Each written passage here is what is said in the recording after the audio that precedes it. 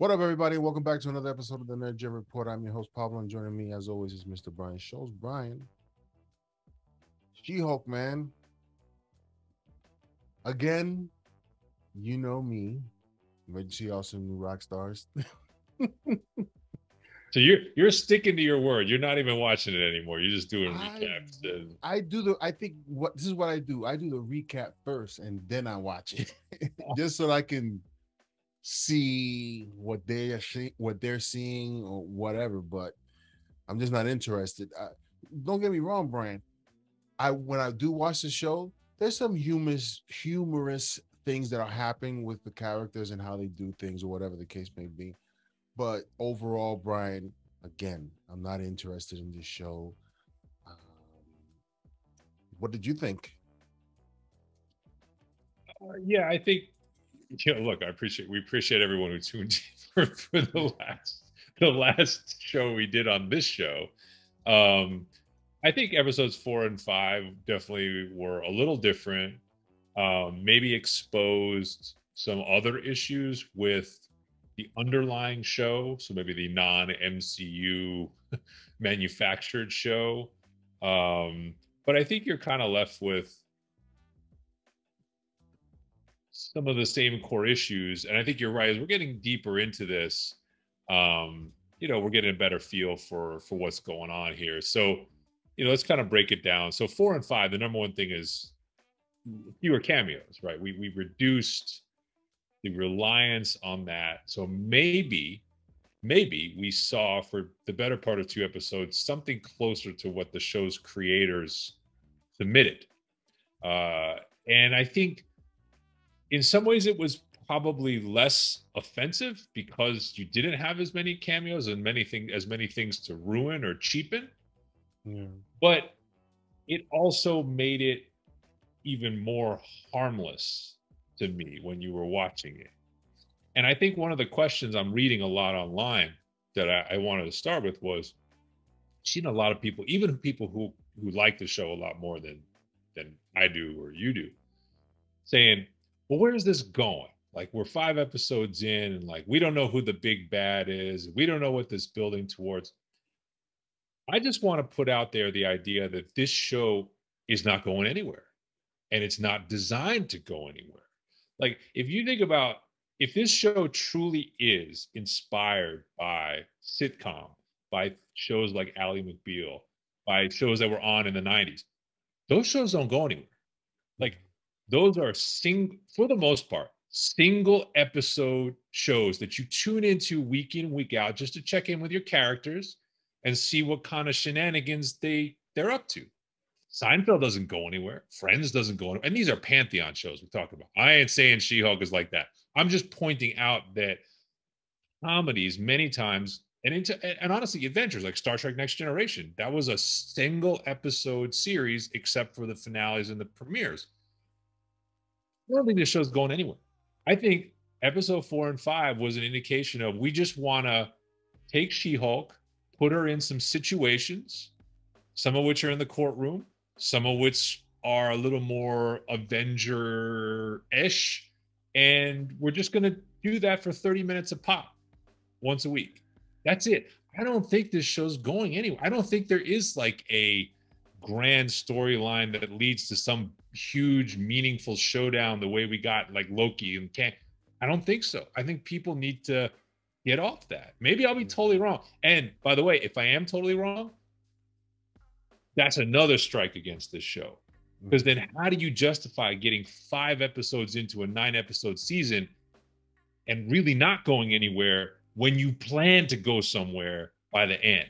So either way, I think it's another L because it just underscores how irrelevant the show is. Now, I've decided, like, as I keep watching, I think Tatiana Maslany is good. I think she's a good casting choice. I really like when she is Jennifer Walters. I enjoy watching her. I like the other characters too.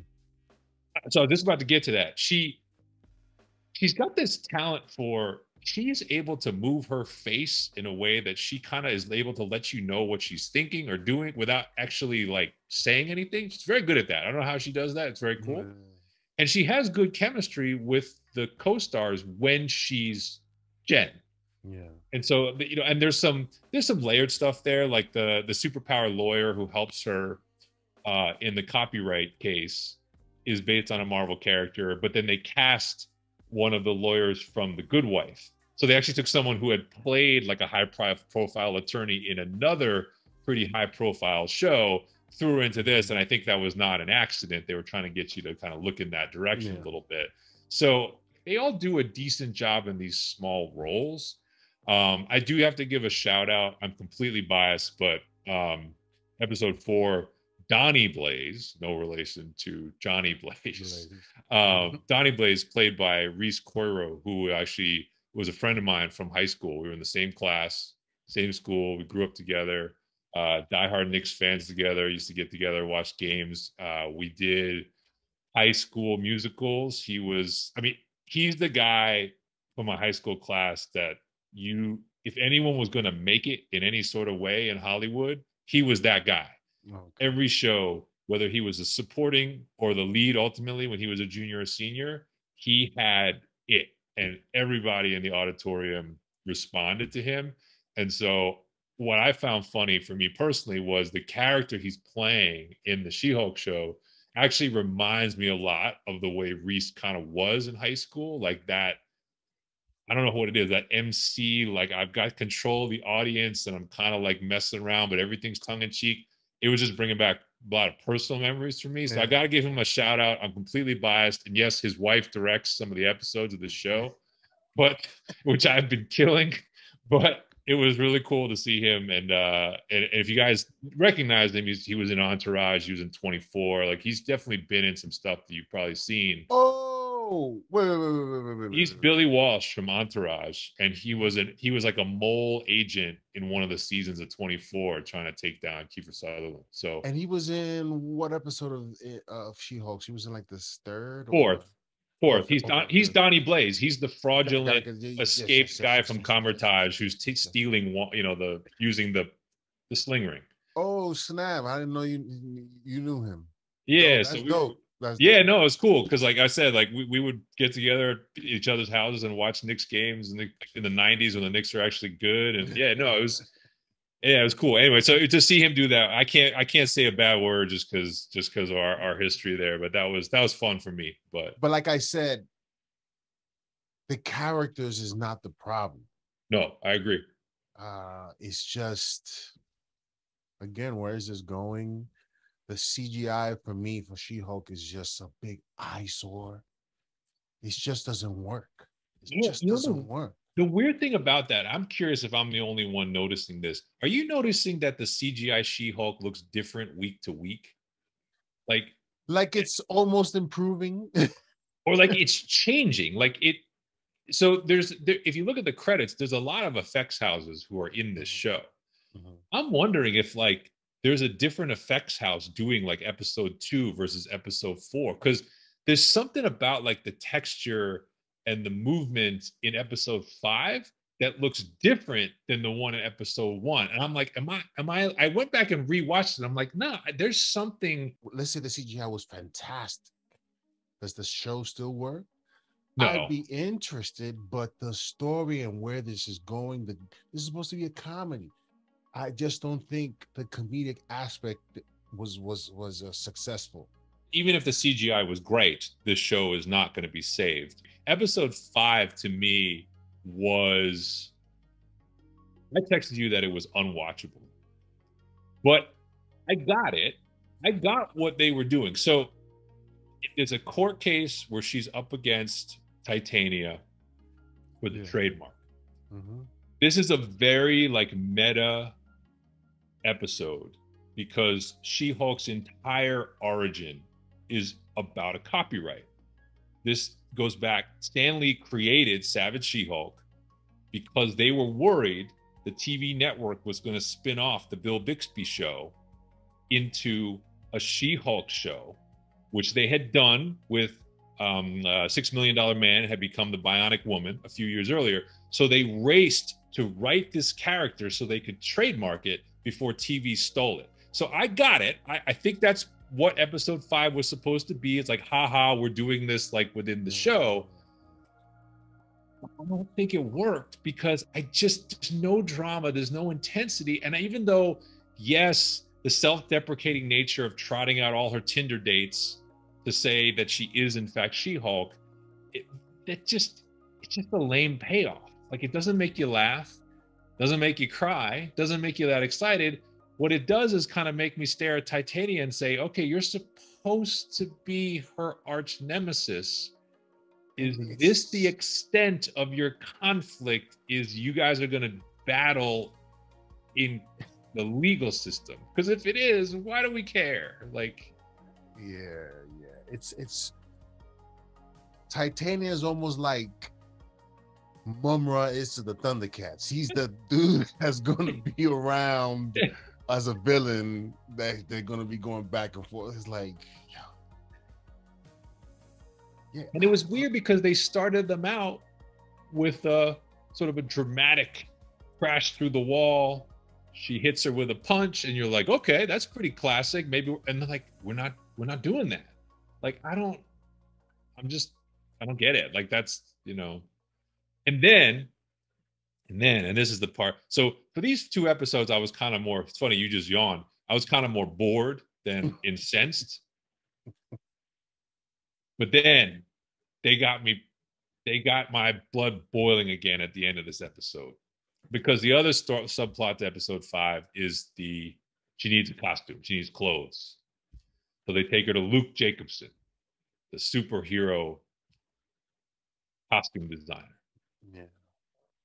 And here's where I get angry, like Hulk angry, because the implication is that this guy is like, he's the go-to for heroes on the down low, that he is making suits and gadgets across the MCU. Because you see like body types, you see somebody's walking out with a costume, and then you see Matt Murdock's costume in the box at the end. Spoiler alert. He reminds you of Edna from The Incredibles. Which, that part was great, because that was original for that family at the time. She's fantastic. Yeah. But she's not making, she's not making Tony Stark suits. She's not making Cap suits. Like, that's my problem with it. I have no problem with the idea that a character like this could exist for a pocket of no-name alter egos, a local guy. Yeah. But the whole setup here is he basically is like, why should I make a costume for She-Hulk? She's not an Avenger. I only make costumes for Avengers. And then with Daredevil, it really ticked me off because, Melvin Potter, Gladiator, from the Daredevil, is the guy who, because he makes Kingpin's costume first, and then he makes Daredevil. That's a whole part of that storyline and conflict. And you're telling me that now Matt Murdock basically goes to this guy and I'm like, this ain't Project Runway, man. Like, I've seen Tim Gunn. I like Tim Gunn. I don't need it. I don't need it in MCU. Brian, I had texted you what my idea of what this episode would be, and would have probably worked if they thought of it this way. So apparently the scene with Daredevil and She-Hulk is on a rooftop, and they talk about something, whatever. And for some reason, I don't know, he has this yellow and red outfit. My theory and thought about this scene would have worked if she was telling the story of this guy, and in her story, the way she was telling it, he looked like that, but that wasn't his real suit, so to speak, right? Because there's a I'm telling you, Daredevil's the man. There's some tension there in that scene that we're gonna see, and so man woman tension, and that could have been her story, telling her to a friend, and we could have visualized it that way. And the yellow suit doesn't really exist. That would have been a good way to pay it off, and not have to deal with this yellow suit coming out of nowhere that he wears now. And why doesn't he wear it in Born Again? I don't know. I don't understand it. So I completely agree. The teaser for the rest of the season, or episode 6, clearly at least points you, it's if it's a misdirect, we'll see, but it's pointing you in the direction that there is a sexual tension between these two characters. That if they're not setting them up to be a couple, they're definitely setting it up to be kind of the ships passing in the night who definitely have a little bit of a connection. Which, look, I mean, as we know, Matt Murdock gets around. Like, that's not exactly foreign to his character's DNA. There's a way that can work, right? Because they're both lawyers. They both have alter egos. One is hidden, one is not. There is a way to make that work. And you could, if I trusted things more right now, you could use a very, Matt Murdock from a much darker underbelly of the criminal world as a way to basically indoctrinate She-Hulk into what it's really like to be a hero. It's like, up until now, you've seen the lighter side because you've been in the courtroom. You've had a couple of thugs try to mug you on your way home, whatever. And he kind of shows her, now this is how it really is. This is where the law ends and you start. And you could use that to make Tatiana Maslany's character a little more serious, right? She's like, I didn't know that was out there.